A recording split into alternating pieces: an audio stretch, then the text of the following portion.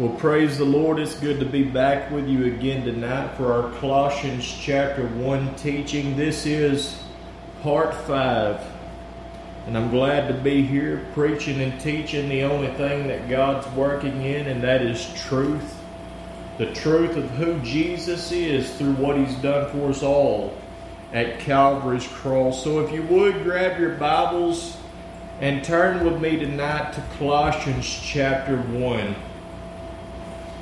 And tonight's message is titled, A Faithful Minister of Christ. Because that is exactly what the Lord is creating in each and every one of us who are learning to trust in the sacrifice of Calvary, that are called to preach and proclaim the gospel. And it's for the perfecting of the saint. So if you could, grab your Bibles, open them up, Colossians chapter 1. While you're getting there, if you're not already there, I'll open up with a word of prayer.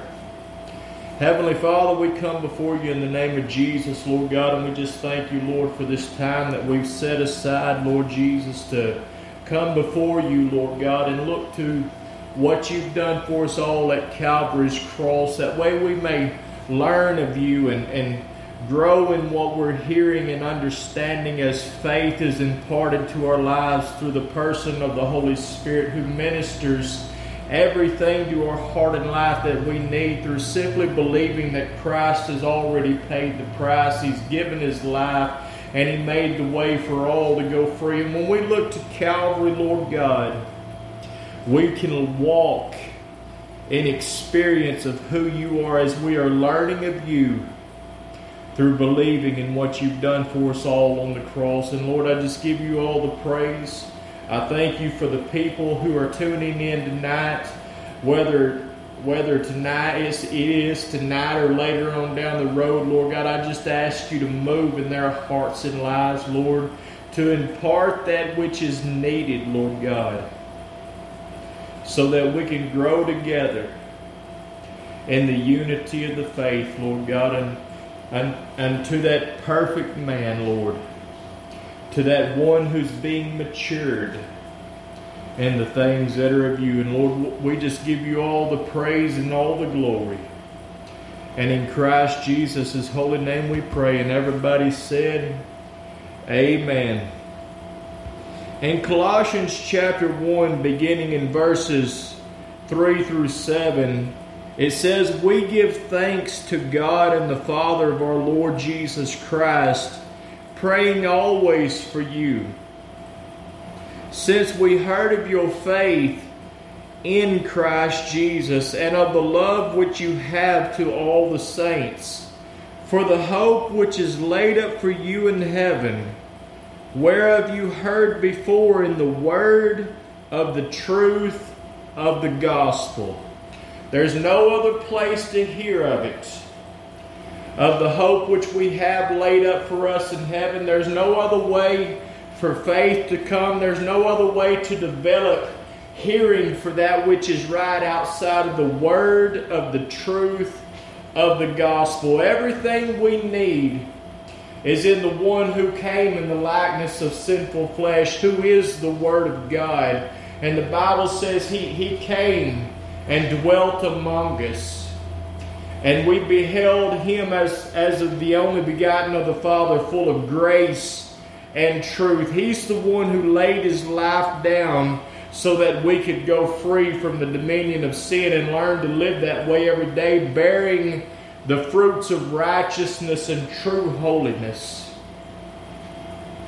Verse 5 says, For the hope which is laid up for you in heaven, whereof you heard before in the word of the truth of the gospel, which is come unto you, as it is in all the world, and brings forth fruit, as it does also in you since the day you heard of it, and knew the grace of God in truth. And I'm going to read verses 4 and 6 again. It says, Since we heard of your faith in Christ Jesus, and of the love which you have to all the saints. And verse 6 says, Which is come unto you, as it is in all the world and brings forth fruit, as it does also in you since the day you heard of it.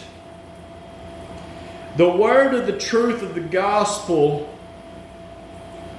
is the only thing that can bring the faith of the Son of God into our hearts and lives when we believe it. And it's done by the power and person of the Holy Spirit, because we're believing what the word of the truth of the gospel it is. It is Jesus Christ and the work that He's carried out for us all at Calvary, so we could experience Him working His word into our hearts and lives by the truth that He came to set us free and deliver us from sin, which is only found in the gospel of Jesus Christ. You see, the blood is everything that we need, and when we're entertaining only the gospel alone, it produces hearing.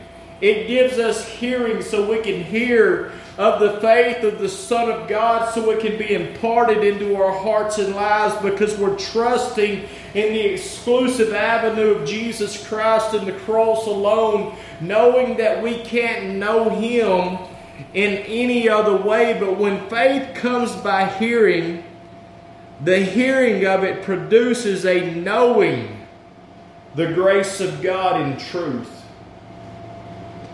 It's what causes us to experience who He is working in our hearts and lives, so we can become grounded and settled in the things that are of God, so we can walk in maturity, so we can grow in grace, so we can turn from things that are not right in our lives, because we're trusting in the one who's done everything right for us, and He carried it all out on the cross so that we could receive all things through Him. But everything that we have need of is only found by faith in the Son of God who loved us and gave Himself for us at Calvary's cross, when we are reckoning ourselves, identifying ourselves to have been crucified with Christ. You see, we're no longer who we used to be. We've been purchased by the blood of Jesus Christ. We've been bought with a price. He's ransomed us out of our sins and our trespasses. From the moment we believed, we was forgiven. But God desires us He desires to take us from our initial experience of believing and forgiven of sins to where I'm declared not guilty, to where I'm experiencing the freedom from the dominion of sin, to where I'm learning to walk in the maturity that's only found in Christ through faith in the cross. Now, it doesn't mean that things aren't going to blow into our lives at times to try to get us off track. But when they do come into our lives, it's our responsibility to trust in the sacrifice of Jesus Christ and take hold on the nail-scarred hand of the Lord and Savior, who has bought us and purchased us through the price of redemption, so He can lead us through the things that we face even daily. You see, the circumstances and situations that come in our lives are not there to harm us. They're there to mature us, to have us more dependent upon the Lord. Learning to walk in more experience of who He is through faith in what He's done for us all at Calvary's cross, so we can grow in the grace and knowledge of Jesus Christ our Lord and mature unto that perfect man, that hidden inner man that He's calling us to be. You see, this is the only way that souls are going to see Christ in us, working through us, so He can affect their lives. Because we're learning to live a crucified with Christ life. We're learning to allow who we were, all them things that rise up in our lives, to continue to be brought to captivity to the obedience of Jesus Christ And He was obedient unto death, even the death of the cross for us all. You see, the storms are going to blow in our lives. But God's not intending these things to rise up in our lives so we'll take hold of what's coming our way. It's so we'll continue to take hold on that nail-scarred hand and trust in Jesus Christ all the way through it. You see, the blood is the answer for it all, but the experience of it can only come about to benefit us as we are learning to apply it by faith daily when these circumstances and situations come, so we can learn to bear the fruit of righteousness and true holiness right through these things. But when we fail, don't quit. Don't throw in the towel. Don't think that it's all over. Because it's not.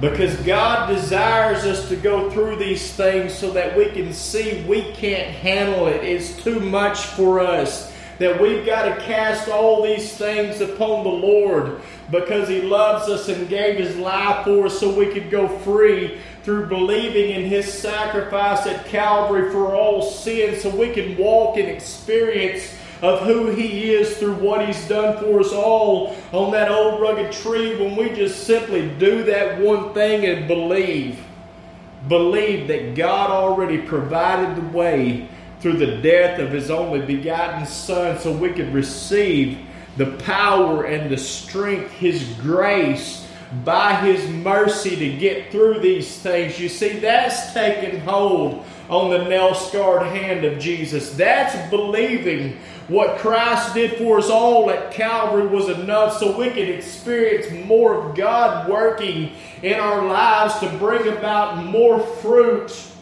to be a benefit and blessing to others. You see, the gospel is others-minded. It's for the benefit of others. That's why God calls ministers to preach the gospel. He calls some apostles, some prophets, some evangelists, some pastors, and some teachers. It's for the benefit of the believer in Christ.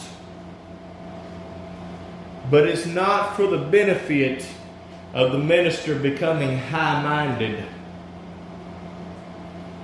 You see, our minds should ever be stayed upon the Lord through us trusting in the sacrifice of Jesus Christ constantly and continually as we're learning to grow through faith by His grace, as we're following Jesus through a denial of our own selves, because we know that there's nothing good in and of us. If y'all watched me long enough, I'm pretty sure y'all already saw the bad come out. It's just because God is changing me. Sometimes I fall short. Sometimes I do things that ain't right. Sometimes I say stuff that ain't right. And it's because the Lord is teaching me. But it's not the end. It's not the end when we go wrong. It's the beginning of a greater understanding of who He is when we lay these things down at His feet. You see, I don't want nothing to do with nobody who's got a gospel that 3 strikes and you're out and it's over for you, bud. You got to get on down the road because you ain't got nothing for nobody. You done failed too many times. You see, that's not the gospel. The Lord, He is long-suffering towards us, not willing that any should perish. That's why He gives us patience with one another. Because He knows what's in each and every one of us that still has to be changed and that He still has to remove out of our lives. Every one of us still have things in our lives that need to be changed. And the reason why I can say that without fear of any exaggeration is because every one of us are still in a fallen condition. All those saved by the grace of God and being changed through faith in Christ and the cross, for those who are taking hold on the nail-scarred hand of Jesus and allowing Him to direct us on that path of righteousness, every one of us still have things in our lives that need to be changed. If we're not careful, we will use these things as an excuse to pull back. We'll get ourselves right down into one big old pity party to where we just convince ourselves that we can't go any further. This is the end of the line. I've gone as far as what I can go. No, the cross is the power of God to change those who will continue in the faith.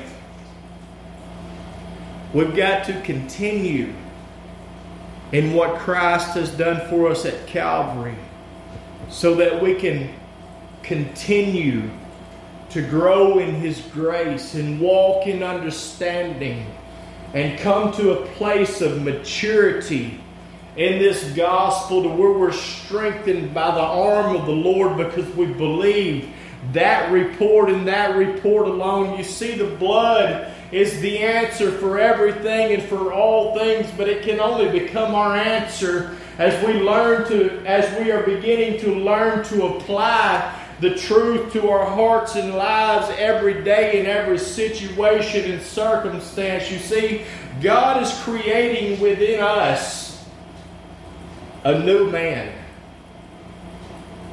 to be Christ-minded in Christ-likeness so that others can see Jesus.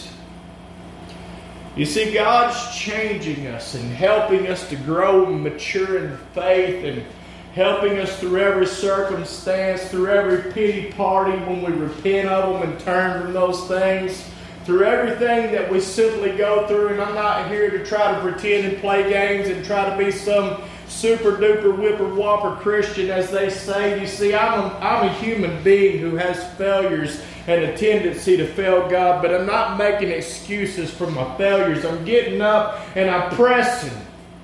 I'm pressing toward the mark of the prize of the high calling of God in Christ Jesus, and I'm forgetting all those things that are behind me because there's nothing there anymore. Too many times we want to take it upon ourselves to hold on to things and to show it to other people. You see, that's where you messed up. And the reason why we do that is because we want an advantage over somebody. Those are still works of the flesh that have to be laid down at the foot of the cross. There's not any one of us better than one another. The cross brings us into spiritual maturity. You see, when we was a child, we thought as a child, but now that we're older, we put away childish things because we're going on into maturity. I just look around at the way growing up as a kid was and in school, and you had your popular kids and then your not so popular kids and then your absolute people that just you knew wasn't ever going to become and amount to anything. All those things are just labeling people according to the flesh. We're not called to do that. We're not called to categorize ourselves. We're not called to label one another. If a person's saved, they're saved. The fruit will be there.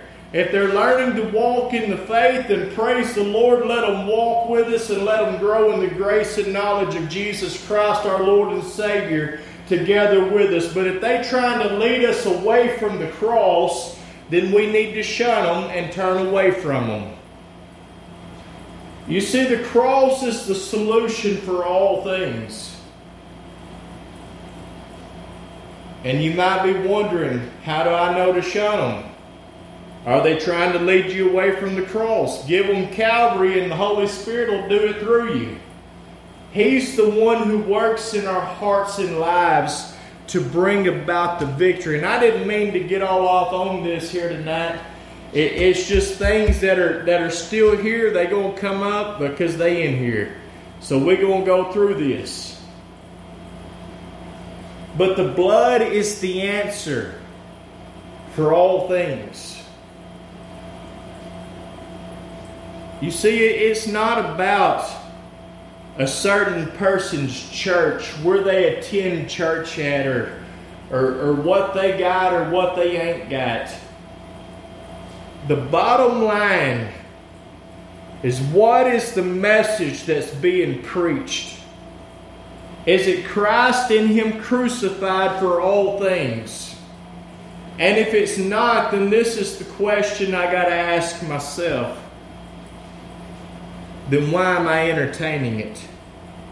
If it's not Jesus Christ and Him crucified for everything that we need to show us how to walk in maturity and to be able to grow in the grace and knowledge and understanding of Jesus Christ through the victory that He's won for us all at Calvary, then why am I trying to entertain doctrines of devils? Because if it's not the cross, then it's another gospel, and that's what it has to be. You see, these are things that can only be worked out in our hearts and lives as the Lord is drawing us nearer to Him. And I know there's still many things in us that have to be changed. And God is doing it, but He's only using one form of doctrine, and that's the preaching of the gospel. That's why I was talking about sound doctrine the other night. There's only one sound doctrine. It's Jesus Christ and Him crucified for all things. If we're trying to build upon anything else, then it's not the gospel. The gospel is the cross. The doctrine is Jesus Christ and Him crucified. When we believe it, it becomes sound in our life because the Holy Spirit makes it that way. I mean, we've been so messed up by church government that we forget that the government is on the shoulders of Jesus Christ. I ain't here following no church government. God puts me in order through my faith and trusting in His sacrifice at Calvary. And He's not going to teach me to be acting out in other ways that are not right and pleasing to Him. He's going to be teaching us to grow together in the unity of the faith unto that perfect man, that one that's coming about to be matured in the things that are of the Lord, so we can experience who He is working in our hearts and lives, so we can grow by His grace and walk in understanding, so we can taste of the perfection of who He is through faith in the victory that He's won for us all at Calvary, so we can walk by grace, understanding that all things are for Him, by Him, through Him, and back to Him, as we are trusting in the exclusive avenue of Jesus Christ and Him crucified. But outside of that, it's not anything that God can use.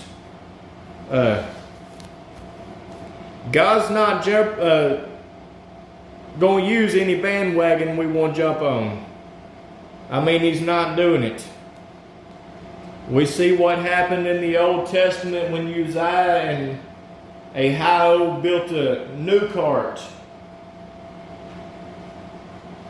You see, God's only going to use what He's done in His Son for us all at Calvary. Verse 7, as we'll continue in this Colossians Chapter 1 teaching. Verse 7, as you also learned of Epaphras, our dear fellow servant, who is for you a faithful minister of Christ. You see, the hearing of faith produces a knowing the grace of God in truth. But it also helps us to learn of those who are standing in the grace of God through faith in Christ and the cross. because they are for us faithful ministers of the gospel. The minister of the gospel will be preaching Christ and Him crucified for all things. Not for some things, for everything that we need. Not some days, but every day that we stand up behind the pulpit and minister the gospel of Jesus Christ. We will always direct the people. The minister will always direct the people to Calvary for everything. To lay every burden down and to receive every blessing. It all comes by way of the cross. But outside of the preaching of the gospel, then the people cannot be instructed in righteousness if its context is not Christ crucified. You see, that's what the Apostle Paul came preaching. He pointed out those in the New Testament who weren't preaching it, but he also commended those who were. You see, we are to label those who preach the gospel among us in truth, in its righteous context, and we are to steer the people clear of those who ain't. Too many times we pull back and we don't preach it as an absolute truth. That if you keep following people who ain't preaching the gospel in its righteous context, then you're going to continue to live a life of failure and defeat. You see, because it's bringing confusion. A mixture can only bring confusion. And you know what James said? Where confusion is, there's every evil work. You see, Christ clears up all the confusion through what He's done for us all at Calvary, so we can walk in understanding of who He is by believing in His sacrifice at Calvary. But it's the hearing of faith which comes through the preaching of the cross that produces the love of God in our hearts for the people of God. That's why we warn. That's why we point the people away from things that are not right and pleasing, such as celebrate recovery and purpose-driven life, and point people away from those who are responsible for coming up with those doctrines of devils. We point people away from the things that are not right, such as the government of 12, the Emmaus walk. Those things cannot do anything but produce self-righteousness. You see, God's not working in those things, but we also point people away from word of faith doctrine. The name it, claim it, blab it, and grab it, and speak it into existence, and all that mess and nonsense, because it's blasphemy. God is not working in anything that man creates. He's only working through the plan that He had already had made before the foundation of this world for you and for me, to bring us back into right and proper relationship with Him through simply believing that the cross is what works and sticking with it. The preaching of the cross does not produce a wishy-washiness, but it causes us to walk with an assurance and a confidence and to believe in the victory that Christ has won for us at Calvary for everything that we face and go through in our lives. It's not a message that we walk around and think we got to feel it before we can believe it. You see, we got that backwards.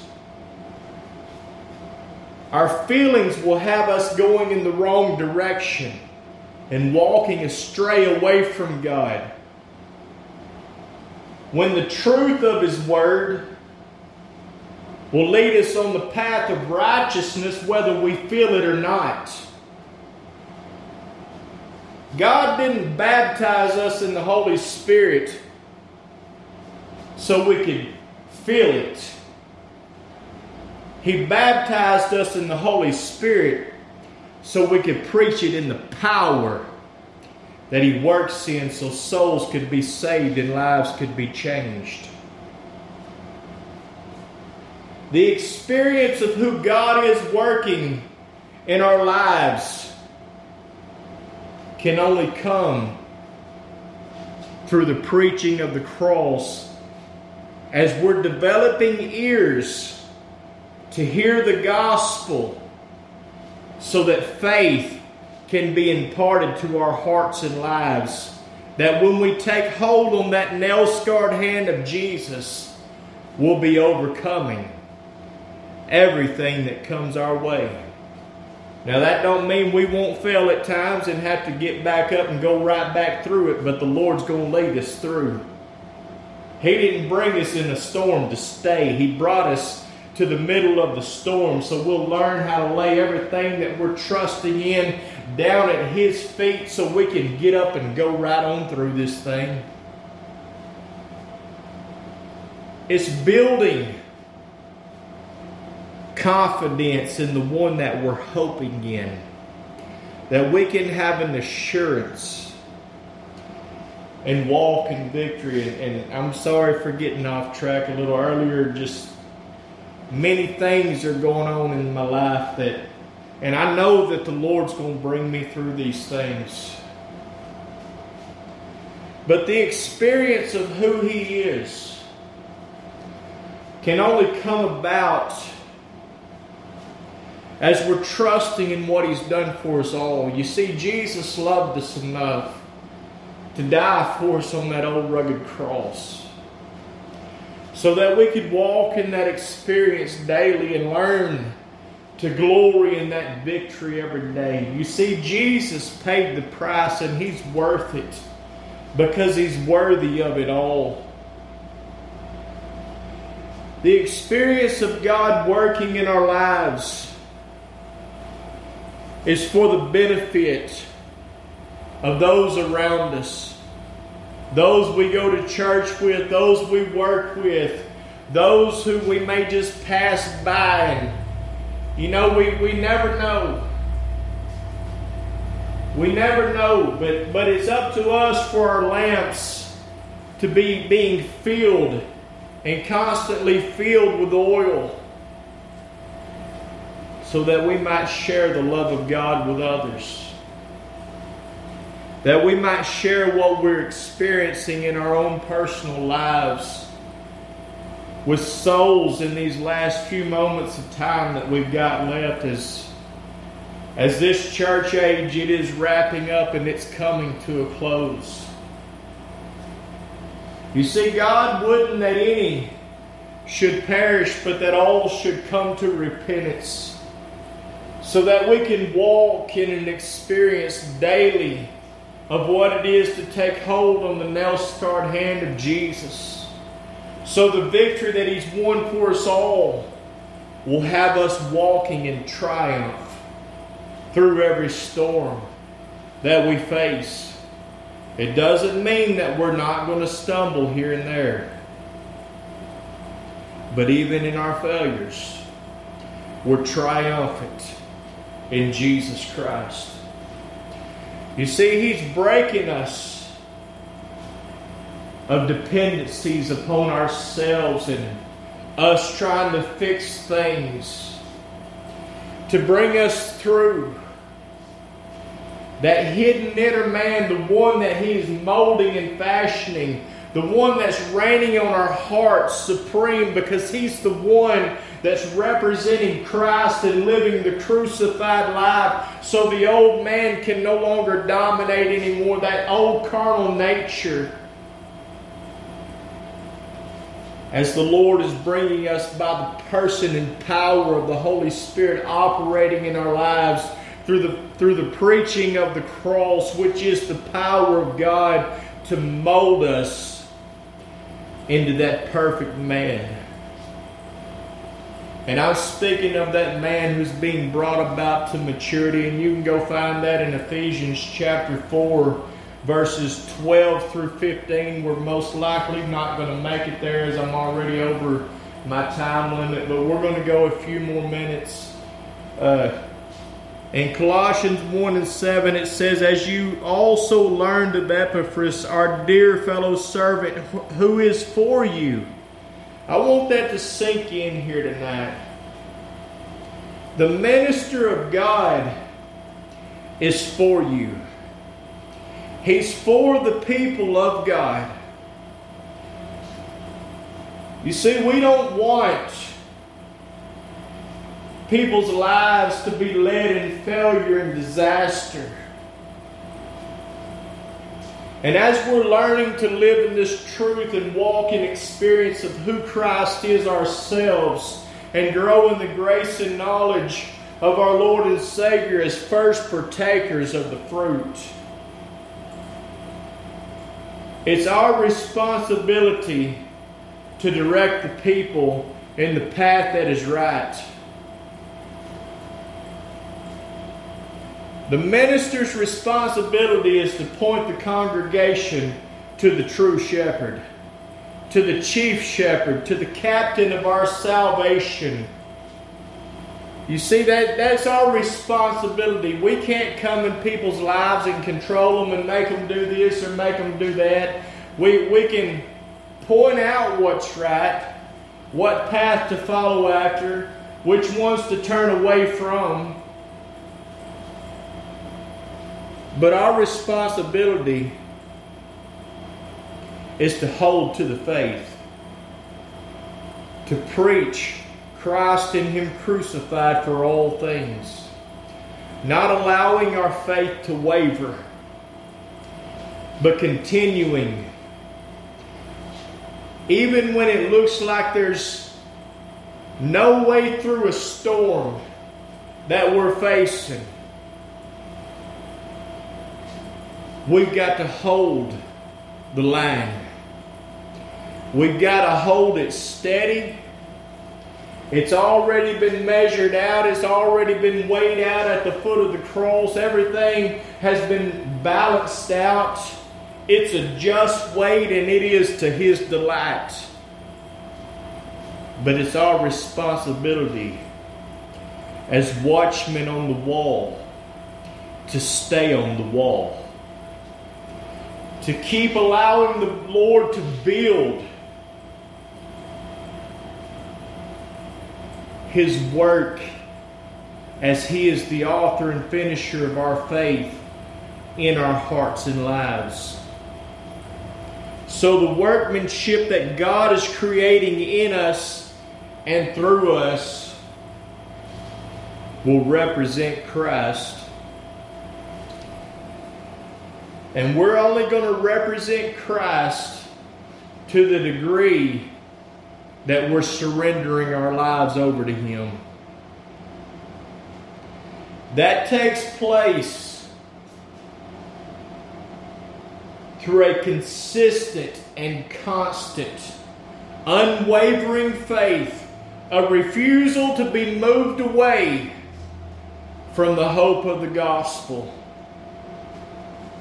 because He told us to continue in the faith to the point of standing in it and not going back to the bondage that He's brought us out of.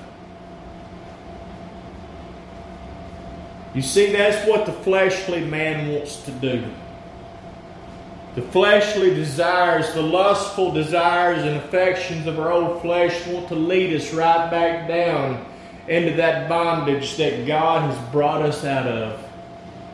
When the storms blow, it don't matter what storm it is, whatever you're facing, that's what the flesh wants to do. As we've learned and as I've heard, the flesh ain't never going to shut up. But the flesh can be denied. So when the storms are blowing, when it looks like they're about to knock our house over, like we ain't no way we're going to stand through this, keep clinging. Keep hanging on to the nail-scarred hand of Jesus, because He's going to bring us through. And as long as we keep looking to Calvary, then we'll not only come through it, but we'll come through it in the triumphant victory that Jesus has won for us all, freed from the dominion of sin, no longer trusting in self, with the Lord having a little bit more victory over us.